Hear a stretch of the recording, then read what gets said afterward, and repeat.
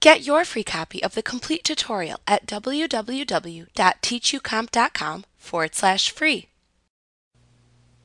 Sometimes when you are creating queries, you need to add a field to the QBE grid for criteria purposes only, and do not particularly want the field itself to be displayed in the result set. Having additional fields to display in the result set can slow down query performance.